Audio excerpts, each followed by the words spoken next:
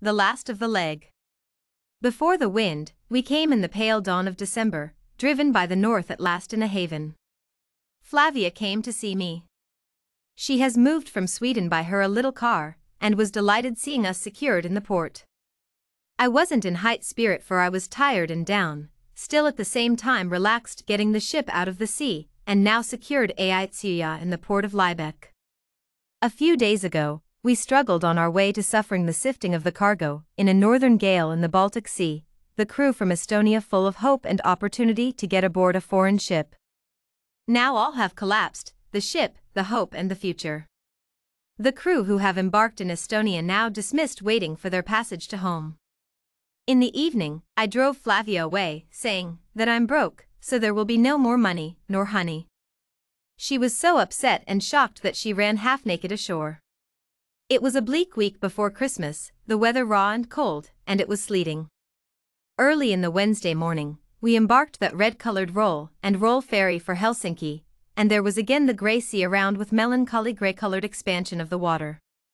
We have left our watery home in the port of Lübeck, not a day too early. The vessel had reached the final state, now more a hulk than a real seagoing ship, impossibly to continue her voyage anywhere, the auxiliaries broken down all the way and her parlast tanks badly leaking, and the apparatus of the bridge blind and the Euro compass out of order.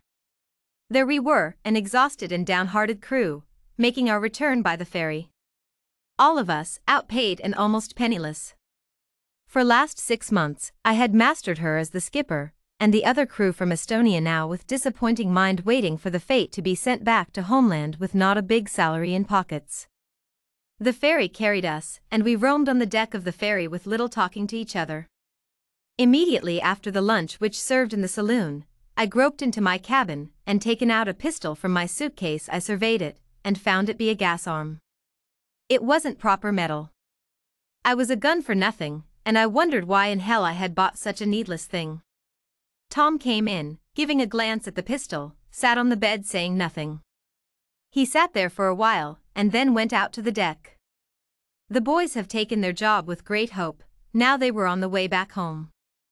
They soon were forced to accept that from this first Western ship, they will have hands only those grand news port suits. The Soviet Union stood on the edge of collapse. There was a fear of the war and those million refugees from the east. Around the Baltic Sea, the coast guards were alarmed, and there were helicopters following every one of those ships crossing the Baltic Sea. A helicopter could hover so down that the pilot could see directly into the wheelhouses of the vessel. It was late evening as we arrived in Helsinki, and migrant police made boarding. Now it dawned to me that the Estonian boys don't have a transit visa. The boys have choked the black stempel on their passport, which could prevent their reboarding.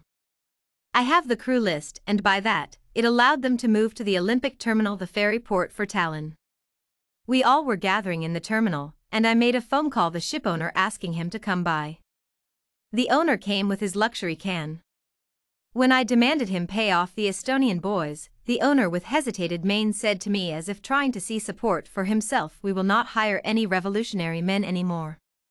It sounded so native that it nearly made me laugh. We no hire those revolutionaries anymore. As though after all the lost, there could be room to hire anyone. A worrying policeman watched as the Estonia boys embarking the ferry for Tallinn.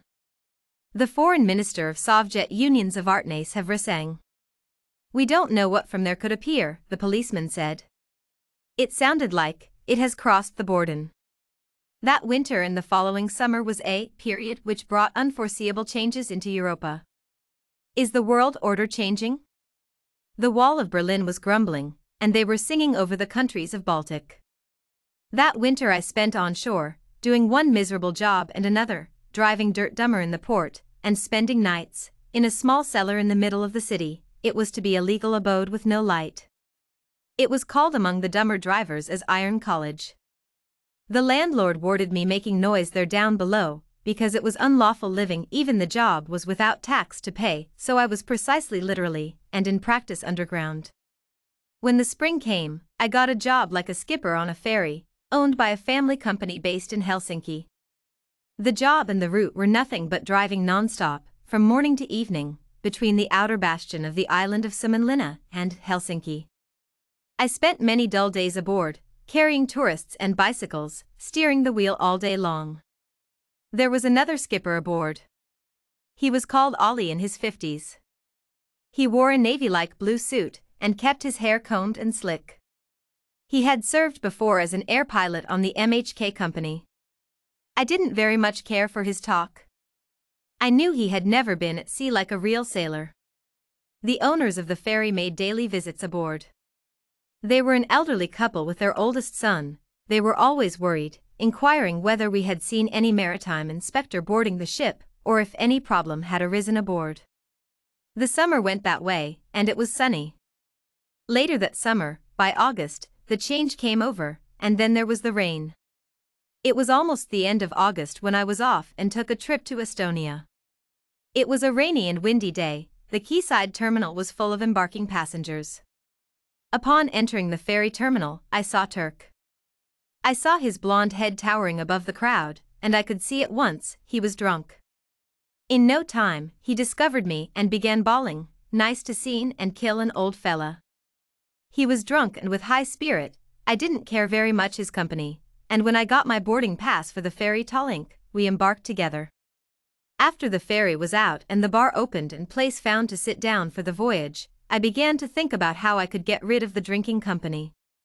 He annoyed me by his loudly talking and chattering, trying to tell over and over his reason for his trip. There are whores, plenty of whore and vodka. I went out the deck awaiting impatiently the arriving in Tallinn.